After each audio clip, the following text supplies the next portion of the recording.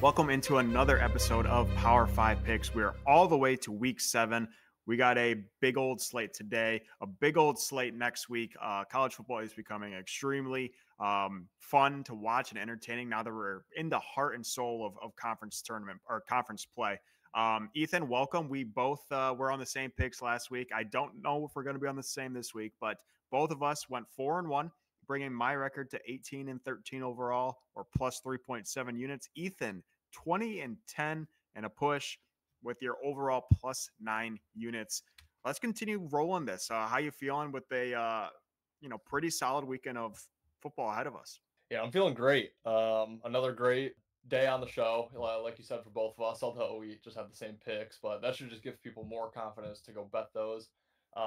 Obviously, talked about it a few times. Struggled early on in the year, college football weeks like 1 through 3, 4.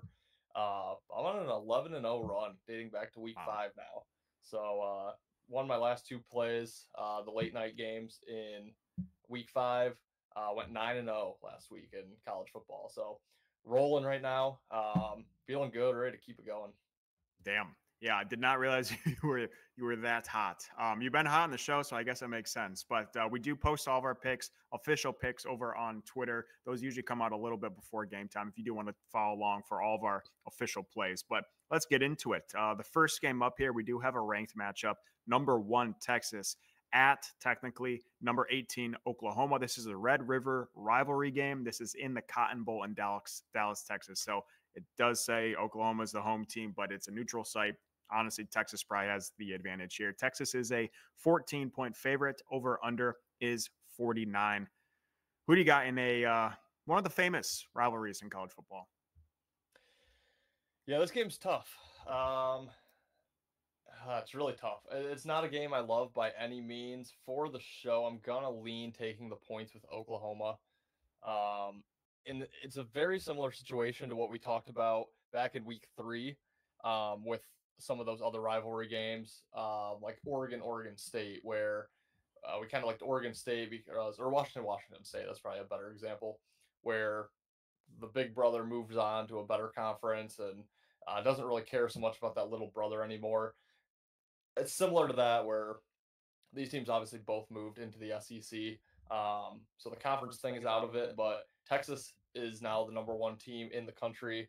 They have Georgia on deck, who is still a top team, if not the top team in the country. So I just think they have better things to look forward to. I don't think they're as concerned about the Red River rivalry anymore. At least not this season. They have their eyes set on a championship. If they lose a rivalry game, like, so be it. So, not saying I think they're going to lose this one. I just think Oklahoma cares a little bit more. Oklahoma already has the loss to Tennessee, where they were able to keep that game within 10 points. Yeah, I just think Oklahoma cares a little bit more. They need it a little bit more.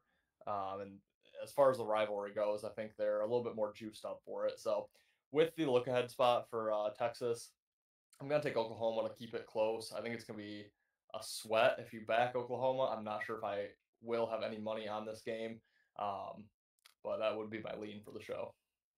Well, we're not going to be eye to eye this week. I'm on Texas. Hate this spot, but there's a few things that I do like. I'm glad you mentioned Texas has Georgia on deck. That's terrifying. But the one thing that I really like about this game for Texas is Texas lost this game last year to Oklahoma, 34-30. I think they lost like on a last minute drive or something from the Sooners. And now Texas moving up to number 1 in the ranking simply because Alabama lost to Vandy. I mean, that happens, but Texas, I think there's still questions out there in regards to the country, how good actually Texas is. I think this is the staple of Texas there, where they just get it done today or this weekend. And I think they honestly roll. I think they win this game pretty big. And I think it's going to be like an eye-opening experience for the rest of the country to be like, wow, Texas is a solid team, national championship, a true national championship contender, if they weren't already thinking that. So I think Texas has a little bit more importance on this than they normally would, especially with Georgia on deck, just because of that bad loss last year. So I think Texas rolls them. I know, like you said, Oklahoma kept it close in that Tennessee game. That was a disgusting game. I think I had Oklahoma in that game, and they were doing everything in their power to lose by 40 points in that game. So I just don't and I've kind of been down on Oklahoma all year. I'm just not super sold on them. I think Texas really takes it to them. But again, nervous about that look ahead spot for Texas. Again, next week is a phenomenal week of college football. We have phenomenal games. So there are going to be a couple look ahead spots as well. But let's move on to the other 3:30 game. This one last week looked like it was going to be a little bit better. Not as much anymore because USC fell the rankings. But we have number 4 Penn State at USC. Penn State is a 4.5-point favorite. Over under is sitting at 51. I'll take this one first. Again, this had a lot higher hopes last week before USC lost to Minnesota, but I think we're getting decent value on USC here. So I hate it because Penn State is by far the better team, but I don't think Penn State's truly the number 4 team in the country. They haven't played anyone at all, traveling all the way across the country against a USC that's pissed off after a bad loss to Minnesota. I think USC keeps this one close. I don't think they're going to win it. I hope they do. I do think there might be a chance. I'll take USC at the plus points there. I am seeing Penn State is a heavily public team. Just hard for me to take that many points, and it's not that much, but 4.5 points for a team that has to travel 3,000 miles against a team that's pissed off after an embarrassing loss. So I'll take USC in this game. Yeah, we're back to agreeing because I am with you on USC here. You said it, though, and this is what might keep me off. Penn State, I think, is just way better. But the spot here favors USC. Being in USC is a huge advantage. Yeah, USC off the loss. I think they're going to – the way I see their motivation coming into this game, they're 1-2 in the Big Ten. They lost their one test against Michigan. They beat Wisconsin, who's kind of a nobody this year, and they lose a bad one to Minnesota. Both losses on the road. They got another home game, and this was really their last test in the Big Ten for this season. After that, they have Maryland, Rutgers, Washington, Nebraska, UCLA. Maybe Nebraska's ranked by that point. I'm not sure, but, this is kind of it for them. They have the win against LSU. They have the ranked loss to Michigan. They do have Notre Dame to close out the year. But they need this game. Absolutely need it. Penn State, on the other hand, 5-0, but like you said, hasn't really played anybody. They're kind of just getting into the meat and potatoes of their schedule. But yeah, ultimately, I just think being in USC, the public all over Penn State, I've actually seen some reverse line movement come in. I think USC gets up for this game. If it was at Penn State, I'd probably be all over Penn State. And my one fear is that Penn State, I think, can out physical USC, which was you and I have talked about that over and over and over again. And Penn State also has a bye on deck, so no look head spot whatsoever. But yeah, it's a long travel. I think it comes down to a final possession, so I will take the points with USC here.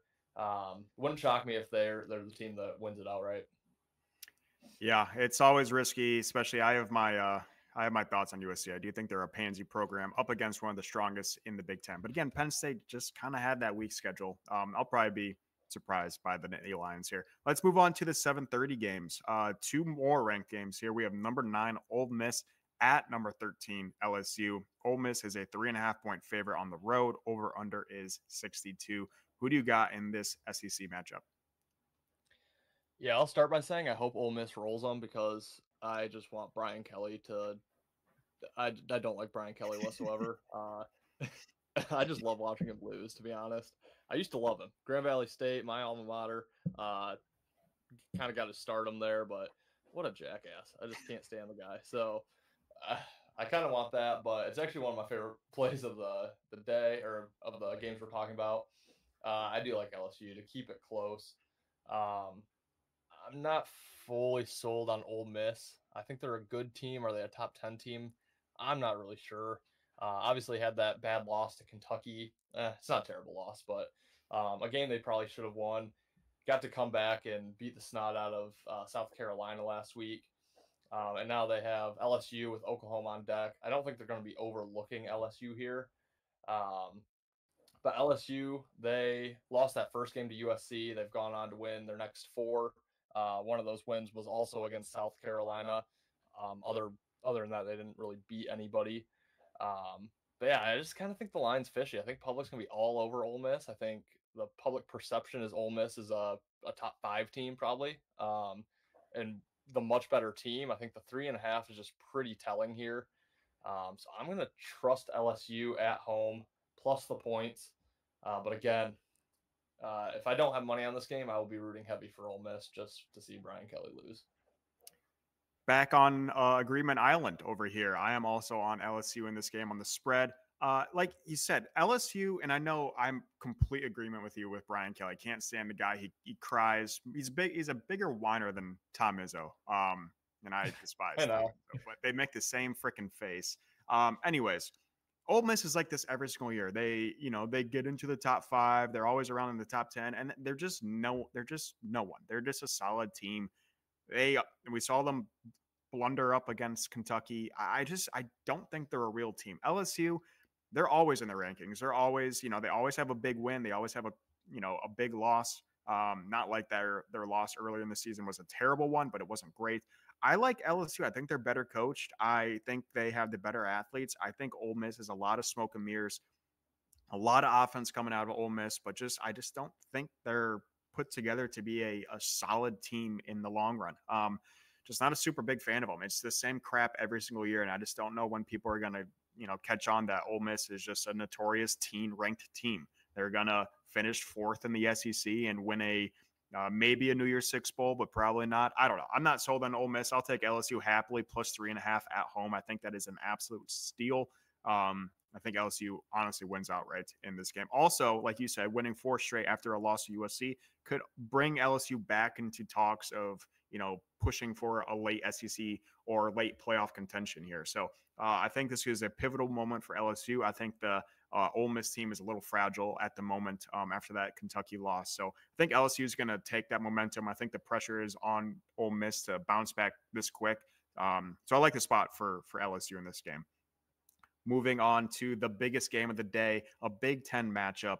Oregon's welcome party to the Big Ten. They host number 2 Ohio State. Oregon is number 3 now. Ohio State is a 3-point road favorite. Over under sitting at 54. This is a really tricky game. Not really sold on both teams. Ohio State had this preseason conception that they were going to be the all and mighty team, and I just haven't really seen it. They've looked terrible at moments. I know they came back against Iowa, but that was a miserable first half. They've had multiple miserable first halves this year. I think they're not playing to their potential over here. And then Oregon's kind of been, I don't know what Oregon's doing over there. Kind of the same thing as Ohio State. Everyone's thinking Oregon was going to be a unanimous national championship contender, and I'm just not super sold on Oregon either. So I think this is going to be a big game to see where these teams actually stack up in regards to the top teams in the country. But I hate to do it, but I think I got to go with Ohio State. They always find ways to win these games. Unless the team is named Michigan the last couple of years, they always win the big game. Always, no matter what. I know there's maybe 1 or 2 losses in there, but they just seem to always win the big game. And I'll be rooting against them because I can't stand these guys. But I think Ohio State honestly takes it to them. I think they could win by 10 plus points here. Not super sold on Oregon at all. I think Ohio State comes in here with a lot of momentum. They have a bye on deck to continue practicing, get better. Oregon has Purdue, which isn't much of a look ahead spot. But I think Ohio State rolls. It is a long travel, but I think it's a welcome party for Oregon. I think Ohio State wins it and then kind of comes back into talks like they were preseason of being, wow, Ohio State might actually be pretty good. How about you? Yeah, this game is as close to a coin flip, I think, as it gets. For the show, I'm going to take Oregon, and really because they're getting the points and they're at home. I just kind of like the situation for Oregon here. I think they got kind of lucky with their schedule. They started off with 2 home games. They then traveled back-to-back weeks. They did have a bye in there, but their travel was Oregon State and UCLA. So they stayed out west. They then had the home game against Michigan State. So they've not had to travel across the country yet to go play a Big Ten team. Um, they do have that on deck, but they're playing Purdue, so no look ahead. But Oregon's just gotten to stay close to home. It is a long travel, like you said, for Ohio State. And also, I just think Oregon coming into this conference, this is the team they wanted to compete with. This is the team they had circled heading into this season. So I think the crowd's going to be really into it. I think it gives them a little bit of a nice home field edge. I can see it coming down to a tie game, Ohio State kicking a field goal for the win, and I'm going to have the +3 in my pocket, thinking it's either a push if he makes it, or well, I guess overtime at that point. But I'd rather just have the points in this one. So I don't know if it's a bet I'm actually going to make. And as always, follow us on Twitter because we will tweet out the bets that we do make. But for the show, I do lean Oregon, mostly because they're the dog.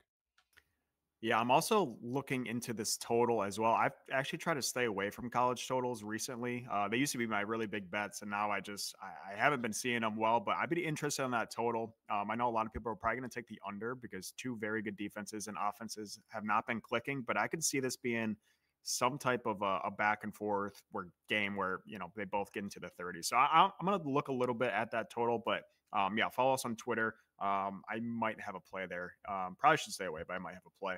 That brings us to our nightcap, a Big 12 showdown, number 11, Iowa State at West Virginia. West Virginia is a 3-point home dog. Over under is at 53.5. Who do you got in this one? Yeah, I'm gonna take West Virginia at home plus the points here. It's the unranked team against the ranked team. Now they're not favored, but it is just a field goal spread here. So I think that's a little bit telling. We always talk about West Virginia, how it's one of the tougher places to play um, for these schools, and yeah, I honestly just prefer the spot here for West Virginia, and I think the line's fishy. They're off that big win against Oklahoma State, so I do fear there could be a bit of a flat spot. But they're just so used to playing good games in the Big 12. I mean, they're constantly the unranked team who has to fight against all these. In previous years, Oklahoma State, K State, Kansas has been ranked, um, just game after game. So I think they're used to being in this spot. So I don't know that they're going to have much of a hangover effect. And then Iowa State, I'm just not fully bought into. They have the win against Iowa. I mean, cool. You won by a point against a team that still struggles offensively. Other than that, I mean, they beat Houston, Baylor, two teams that I'm not very high on whatsoever. So yeah, I'm not super high on Iowa State. I'm kind of shocked they're this high up in the rankings. I think West Virginia has a chance to beat them outright and push them close to out of the rankings this week. Yeah, tough place to play. Line's a little bit fishy. So I'm going to take the points with West Virginia. Yeah, I love West Virginia here, so I'm taking them plus the points as well. I honestly think they win outright, and I honestly think they win outright, and it's not even close. Like you said, completely. I don't not bought in on Iowa State at all. I mean, they're number 11. That is an absolute joke. I don't think this team's going to be in the rankings come week 10 or week 11. It's way too high. They're dropping because teams are, or they're getting a better rank because teams are losing ahead of them. They haven't played anyone, so Morgantown, very tough place to play. I've been there before, actually, at the Iowa State game when Iowa State was a legit better team with Brock Purdy and Brees Hall and my buddy over there. They were an actual championship team, and West Virginia beat them there. So obviously, you can't look too much into years past, but it's a very tough place to play. It's a night game too. The guys are going to be buzzing there. Beers are going to be flowing in the in the Appalachian Mountains. So I like West Virginia big. I think they win big, but for the show, I'll take the spread here. I I did just write down all your plays. I don't know if you noticed, but a couple weeks ago you were on all favorites. This week you are all underdogs. Oh boy. You're on the dogs, but the last time you were on all favorites, I think you went 4-1. So maybe Yeah, you can, maybe all the same is a good thing. that makes me nervous. I But I like am a dog better by heart, so I like it quite a bit. Again, thank you guys for tuning in. Make sure you do like, subscribe, share. We really appreciate it. We do have our NFL show out. We post that every single week. We also will be adding NHL. Just maybe a small weekly episode there because NHL is back. If you guys are unaware, just another twist into your betting portfolio as we move forward here. But Ethan, do you have anything to add here? Again, huge week next week. Huge week. You do not want to miss Power 5 picks next week. We're glad we got back in the green last week as well. The week prior was our first week in the red, but we're back in the green. Ethan, anything you have to add before we sign off here? yeah, I mean, all I could really say is we're just absolutely rolling in the show right now, seeing college football really well. So, yeah, please, if you like the show, just give us a like, a sub if you haven't subbed already, and You know, if your friends like betting college football as well, just let them know about our show, because right now is a great time to watch and follow the plays we're giving out. We're red hot. So, yeah, we appreciate it. Keeps us doing this, and let's have another winning week. Absolutely. Go Dogs for Ethan's sake. Go Dogs just to make the sake of college football another crazy week. That would be awesome.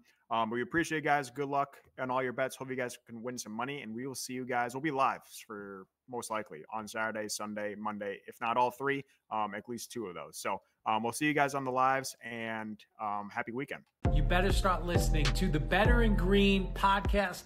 You will not regret it. Trust me, trust me, trust me. And hey, I'm Dean Blandino. Welcome, welcome, welcome to Better in Green, eh? To Better in Green, eh? To Better in Green, eh? Listening to cash out, that's what it's all about. Come on, let's make cash now. We always on spot and we cover all spot from the bottom to the top, hey. Shout out to Ethan, shout out to Wyatt, shout out to Ben. Welcome, welcome to our podcast, Better in Green.